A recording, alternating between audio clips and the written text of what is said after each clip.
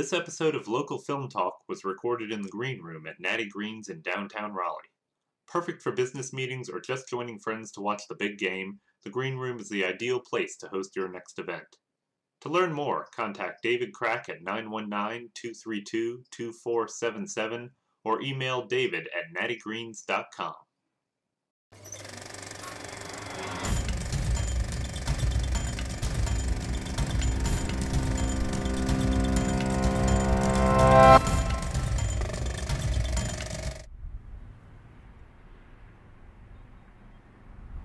Not to get on your case, but I'm worried.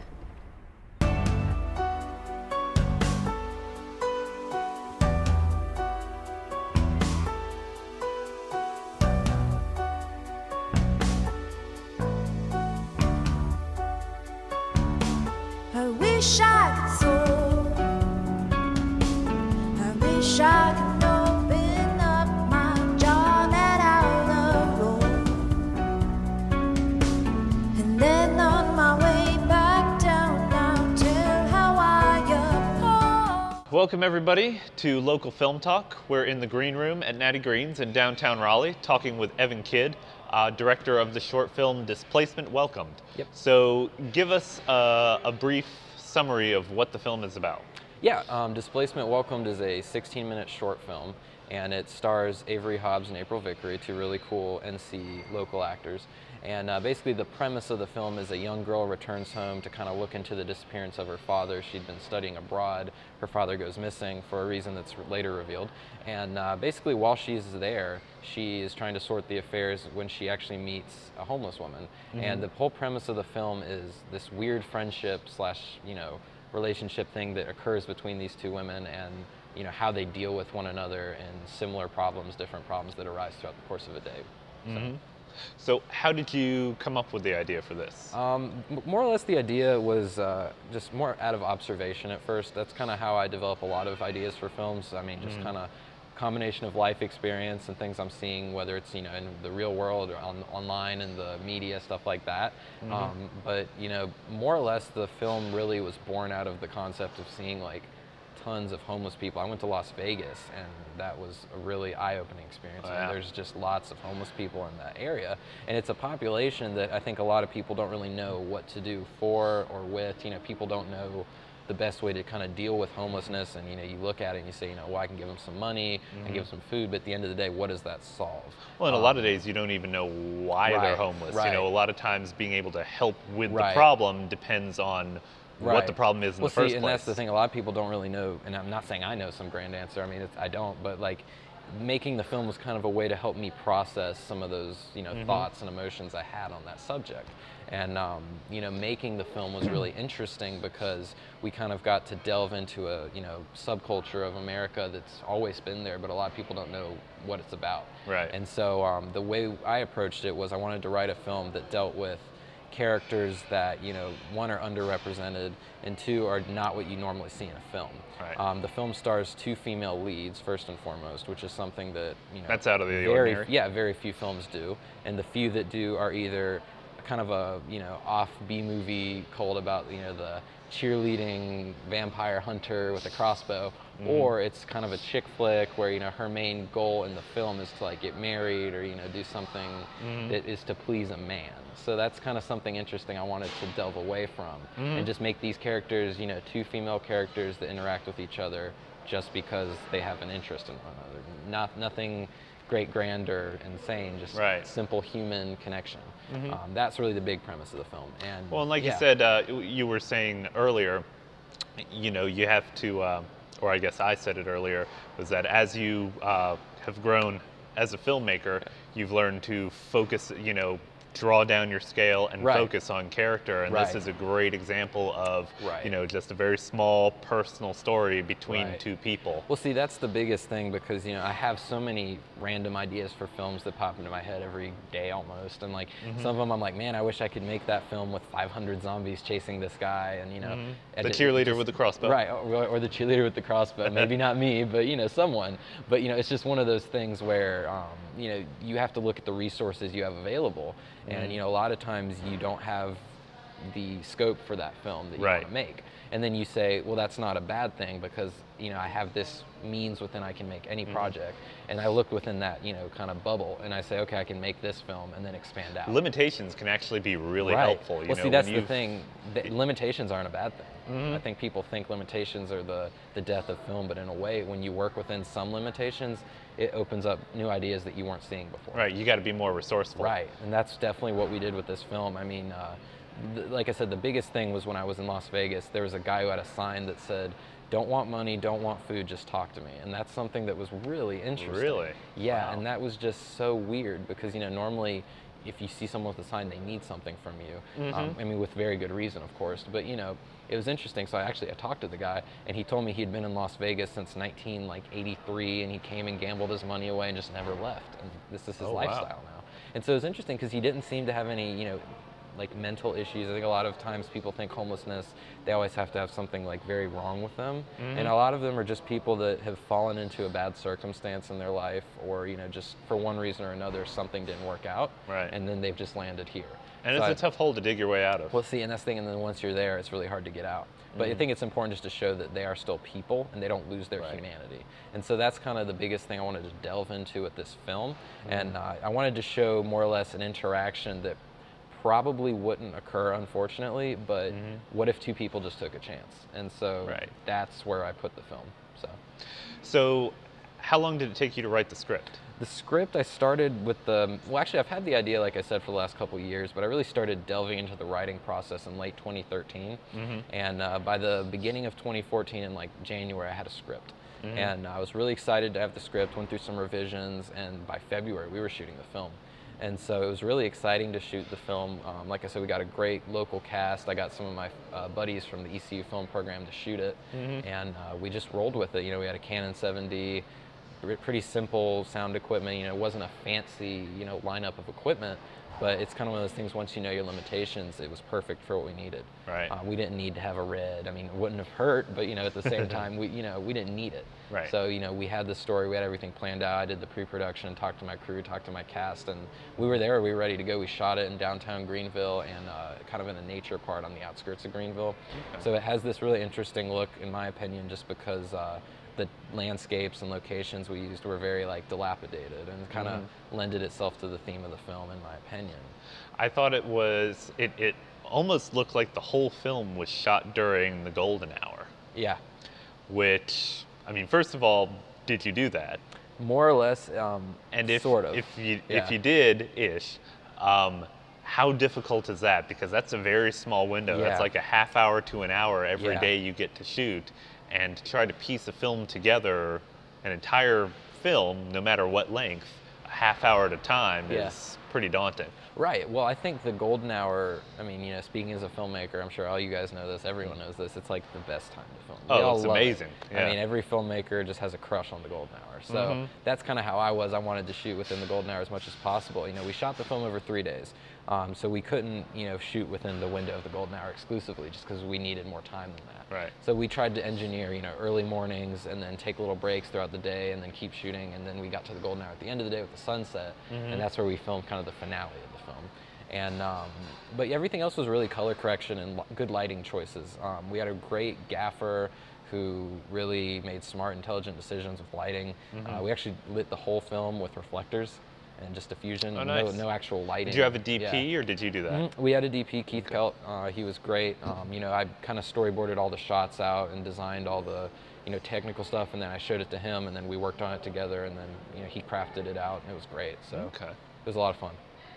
So what was the, I guess both from, since you both wrote, you wrote, directed, Yeah. and edited the movie, what would you say was the most difficult scene from any of the stages of the process? Like, what was the hardest to write, what was the most difficult to shoot, and what was the hardest to get right in the editing room? Well, I'll put this in two different ways.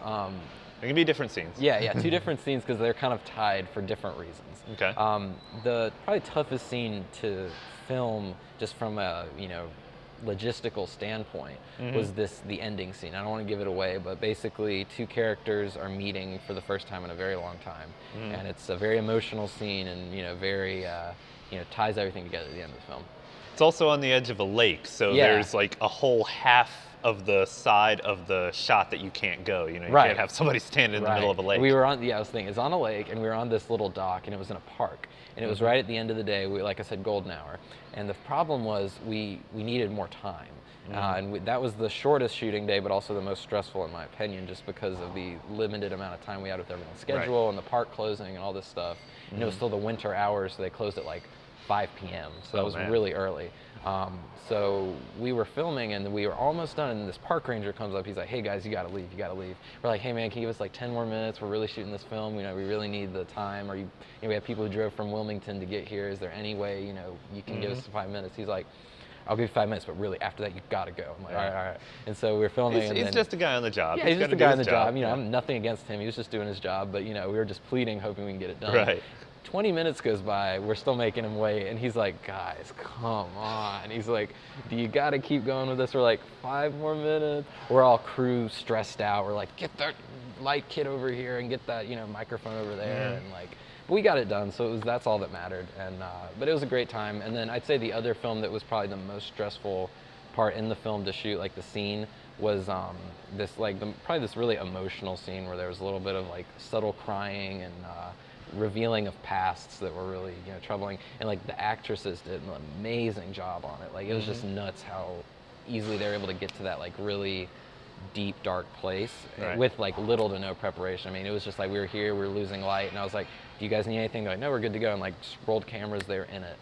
So that part was not stressful. However, the only bad thing was we had a whole bunch of geese that were flying overhead, and they kept quacking, and so we had to like wait for them, and they would be like diving into this super emotional material, and then you'd be like, and I'm just like, "Oh, come on." And like, so they figured it out, and they were able to work, and it all came together. So just We have that trouble around here sometimes. Someone will be in the middle of a really great story, and then the train goes by. It's like, all right, everybody stop for 5 minutes. All right, we're redoing this. Yep. So basically, Try to get back in that headspace again. right. I would just say, pro tip: avoid geese and park rangers, and you'll be set. Right. So, that would be it.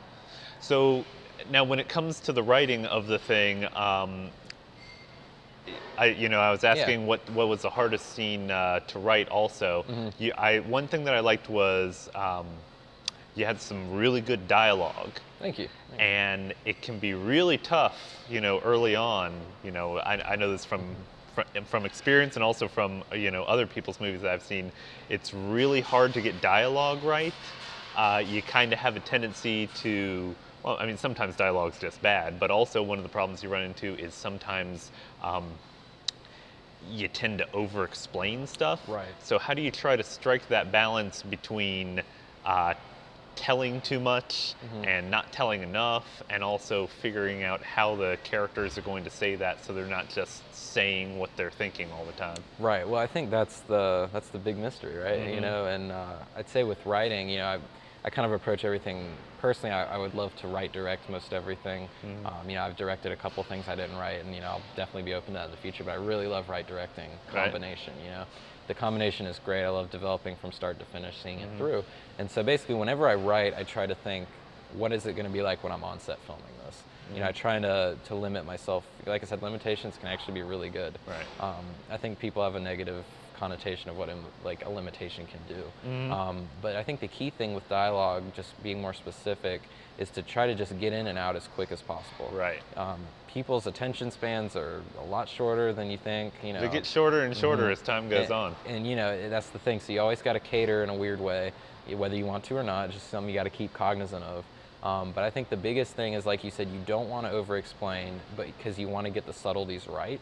And it's a really interesting combination of your writing, your acting, and your directing, just all coming together and tying a nice bow on it. Well, and you're making a film. It's a visual medium. It is. So what can you show rather than having people say? Well, and that's the interesting thing, because within like a short film, you know, we only had 16 minutes. We don't have a feature, so we can't. Sometimes you can't be as subtle and drawn out because you're just in such a small window of time. So you have to think, even though we're in a small window of time, we can't just say, "This is how I'm feeling," and then that's it. Like you got to have the subtlety still be there. So it's almost harder within the short film format. And so I think the thing is, like with this character-driven film that we did, Displacement Welcomed, you know, we have these characters that have all these emotional tangles in their life, you know, all this stress and all this stuff, and you show that throughout the film and hint to it. but you don't reveal that until the end. Uh-huh. So that's the thing. You don't want them just to say, "Hello, this is my baggage." Like, you don't ever want that. Exactly. So, you know, That's not interesting. Right. You got to draw it out, and you always. The biggest thing with writing and biggest tip I guess I could give is like keep the mystery there. Like give people a reason to not know, because if you give them everything, then they're done. They're like, okay, Right. we've seen this X. Go check Facebook. You know. That's one of the things like Quentin Tarantino figured out really Right. early on, is that if you start in the middle, like, Yeah. his stuff's always out of order, and it's because he figured Right. out early on that if you start with some big action beat in the middle of the movie and then go back to the beginning, people start out the movie going, wait, what the heck just happened, Yeah. and how did we get there? And so you Right. got them hooked from the beginning. Well, see, and that's the thing. Spoilers don't actually matter as much as you think they do. A lot of times people don't care what happens; they just want to see how it happens. Right. And with this film, we kind of did bookends, and so the beginning of the film is actually, well, yeah, I mean, it's not a huge spoiler, but the beginning of the film is actually taking place at the end of the film.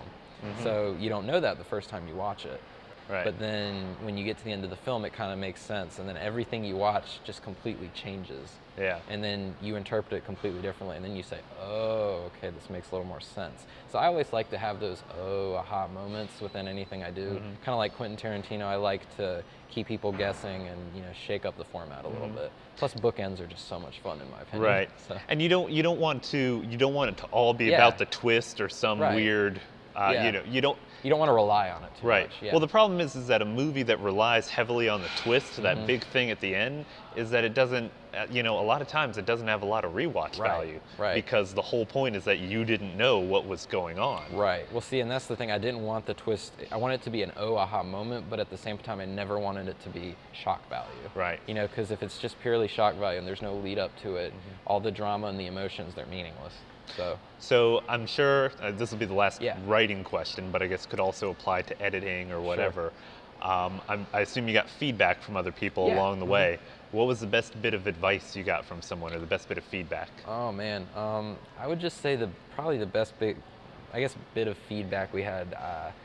Right when I finished like the first rough cut of the film, I was showing it to one of my film professors, Michael Tierno, really good writer based out of New York now. He's doing all kinds of really cool stuff. But Okay. I sent it to him, and he sent me some notes, and he told me, he said, there are a few things, he had not issues with, a couple ideas, suggestions, but then Right. the thing that he told me in a positive light, he goes, I just love how these characters are just so subtle. And he said, like, they don't really ever wear their heart on their sleeve. They're just, Right. they're guarded. They're 'cause not saying what they're thinking all the time. Right. He said they're guarded because that's how they would be. Like, if you just met a homeless woman who has like 30 years of emotional baggage, she's not going to wear her heart on her sleeve and tell you stuff. Right. She may be wanting to connect, but at the same time, she's going to have to take a little while to get there.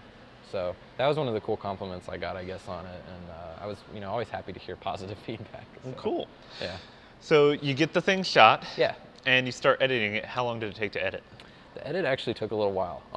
We finished the film in about a month. It was shot over 3 days, but it was actually not a month, like 2 weeks. Now, this is all a volunteer thing. You didn't Yeah, have everything was financing or anything? volunteer. We had Okay. no financing for this one. So while we had financing for Spaz Out, we didn't have anything for this one. And it Well, was you don't have to total- worry about making back your budget then. Right.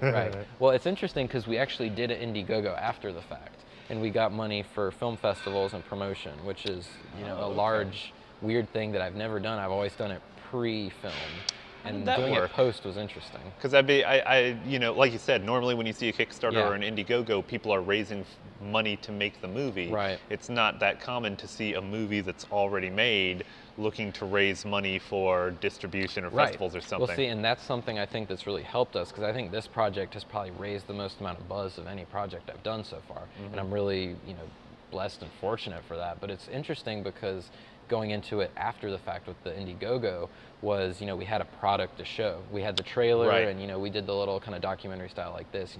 I was on camera, the cast was on camera. We pitched the film, but more or less we said, and here's the trailer. It wasn't anything abstract or vague. People knew what they were getting into. If you liked Right. it, you could donate. If you didn't, you didn't. And Right, so- when you're trying to raise money for the movie, Yeah. first you have to convince people that you're capable Yeah. of making it, and you really don't have anything to show them, except Right. maybe if you have some past work, you can show Right. that you're talented. Right. But, But people they want are... to see specifically, Right, and they're putting money into Right. something hoping that a final product happens. Where in Absolutely. your case, movie's there. They can Yeah. watch heck, you probably have it online already. Yeah, well, right now, actually, it just released this Right, past it Monday. did release, so people Yeah. can go see it on, is it Vimeo or YouTube? It's Vimeo. Vimeo. You right. can go on Vimeo. You can go on the easiest is just go to displacementwelcomed.com.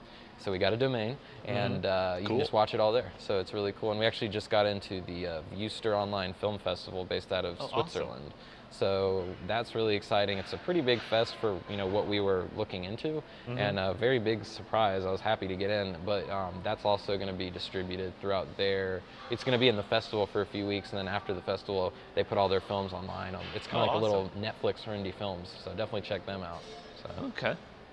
Yeah, well, I mean that's really cool to see. You're already getting it out there. You're in a rare case where you shot it for so little, no money that you don't have to figure out a way to make your money back on reinvest, it. yeah. But you have decided to raise funds to try and get it out there, and you're getting a lot of exposure. And I think that's the thing. People always talk about the 3 steps of production. There's a 4th step, and it's called distribution. Right. And people don't know about it or think about it enough. I think, and I didn't do that for my first 2 films. I would just put them on YouTube and call it a day. And I think that's still very important to do. I mean, like I said earlier, stress the online release, but at the same time, get your social media going, Twitter, Facebook, anything you got to do, do the interviews, do press. I mean, and you want to do, one thing that I found is that with the social media stuff is that you want to go ahead and get started early on. Yeah. You don't want to open up your Twitter account, register a Twitter account the day before you're going to release it. You need to be building up. Well, see, and that's the thing with Displacement Welcome. We were really fortunate. We released the Twitter and Facebook like a week after the film was, in the can. So we had some promo footage. I had a friend of mine, Alex Coles, who did photography. He had, nice posters and production stills. So we had like some stuff to put up. And, yeah, but more or less we had like really cool promo stuff we could use. So I think it really helped to build a following, and then we partnered with people. We had I think 7 or 8 months pre-release before the film came out that we were doing plugs and promo and connecting with people online. Right. And so we found all those people early on, and so those are the people that helped us now while we're releasing the film. And it's going pretty good so far? Yeah, I think it is. Yeah, we got like 500 views in the first 3 days, and for cool. anything else I've done, it's taken a longer time to get to that point. Right. So hopefully it keeps growing from there, and like the film festivals and buzz we're doing is gonna just keep growing infinitely. So hopefully that's the plan. Well, that's fantastic. So people can, so it's free online Vimeo right now. People can go watch it there. Are you going to put out a DVD or anything at some point? Well, I've actually got a few DVDs made, and we actually have like bonus features, and we actually have like a 15-minute little behind-the-scenes documentary of making the film. Oh, okay. And I'll probably put that online at some point down the road, but for the moment I want to kind of keep that exclusive on the DVD. So hopefully what we're going to do is we're actually planning a couple screenings right now. We're planning some local screenings here in Raleigh. We're hopefully getting one in Wilmington and then one in Greenville. Okay. And those were like the 3 cities. We shot the film in Greenville. We have a lot of support back here in Raleigh, and then a lot of our actors are from Wilmington. So that's like this maybe tri-city tour we're trying to do, self-screen and all that. And hopefully we'll have some of those DVDs that we can give out or sell or do something with at those screenings, and kind of get to the people who are interested. Cool. And one thing I really want to do at the screenings is make them all benefit. I don't want to make any money. I want to pretty much just make these films and the screening within the film benefit like different homeless shelters within the area. Oh, okay, yeah. So I think that'd be kind of an interesting way to kind of come full circle with it and use it, to kind of make a little change that's positive. Good. I like that idea. Well, that's cool. If you're interested in this idea, Displacement Welcome is available on Vimeo now. If you're watching this several years in the future, seek it out somewhere because Rocksetproductions.com. Rocksetproductions.com. It's a really interesting movie. It's different from most of the indie films you'll see out there, and I'm looking forward to seeing what you do next. Awesome. Thanks Thank for talking to us. Absolutely.